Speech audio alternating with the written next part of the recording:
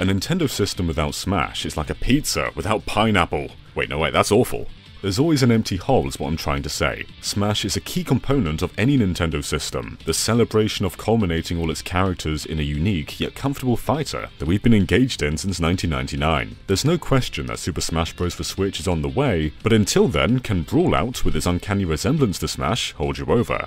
Brawlout is a Smash clone in every respect. Up to 4 of you can battle it out in an arena where the objective is to knock each other off the stage. The more you hit your opponent, the higher their percentage meter goes up and the farther they'll fly when you hit them. Each character can perform different moves, but the inputs to execute them are the same across the board. So you have A being your standard melee attacks, and then B being your specials, and depending on the direction you're pushing when you hit them, you'll do a different move. Just like a certain other fighter. Brawlout has a slightly different weight to it than any other Smash game, and something I'll describe as more in line with PlayStation All-Stars Battle Royale, though it does take cues from Melee by having elements like wave dashing. With more than 2 players, you'll find yourself getting stuck in a barrage of standard attacks, and the only way to really get out is to wait for your rage meter to fill up. You see, every time a character gets hit, it fills up this meter underneath the character portrait. If you unleash it after it's halfway done, you'll lose all your momentum, which can save you from being stuck in a combo or flying out of the ring. But if you leave it until it's entirely full, you'll enter Rage Mode, where you have a much higher defense and offense for a few seconds. It's a really interesting mechanic that I think adds a lot of layers and tension to any battle, but whether it's enough to make Brawlout feel unique, I don't think so, and I think the elements that incentivize this mechanic can feel a little cheap.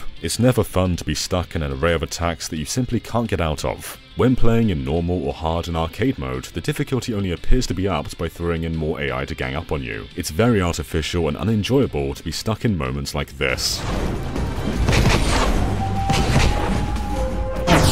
Movesets and characters as a whole are a really mixed bag. Brawlout has 2 guest indie characters, being the Drifter from Hyper Light Drifter and Juan from Guacamelee. These 2 are exceptionally well designed, and their movesets naturally mirror their respective games. They're really fun to play as, and if you're fans of either games, I think you'll really like them here in Brawlout. The problem with the rest of the roster is design-wise they come across as generic. Most of them are just different coloured animals and fighting gear, and the vast majority of them have moves directly pulled from Smash. Even the Drifter does. Let me show you what I mean.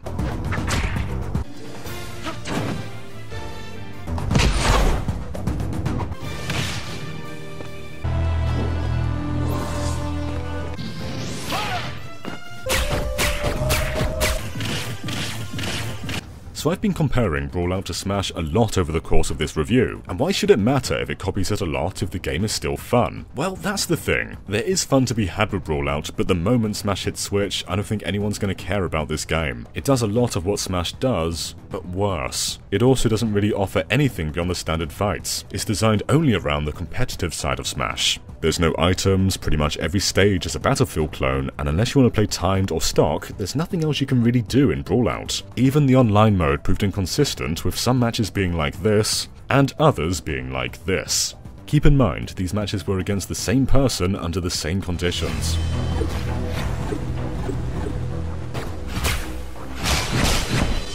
Brawlout is pretty impressive on Switch, running at 1080p at 60 FPS while docked, but we did encounter this frequent issue where the game would almost lag. Like there's a network lag, apart from this happens in single player. It will likely get patched, but it was a little baffling. I also encountered 2 crashes in my time with Brawlout, which isn't exactly promising.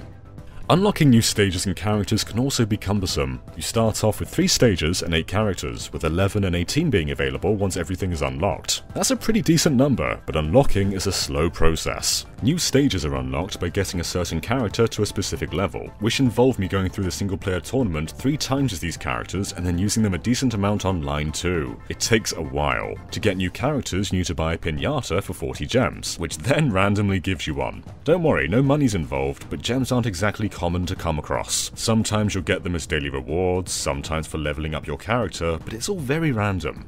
I also find the balance to be very off. No matter how much I play as Sephiroth, the Drifter has a much more beneficial moveset that deals with range attacks, counter attacks, and his standard melee moves have an incredible range, and this gives him a serious advantage over the competition. Then there's Parko, who has a weirdly long range on his grab moves. He can also straight up carry players off the edge like Donkey Kong, and if you have a high percentage then say goodbye, you're pretty much dead.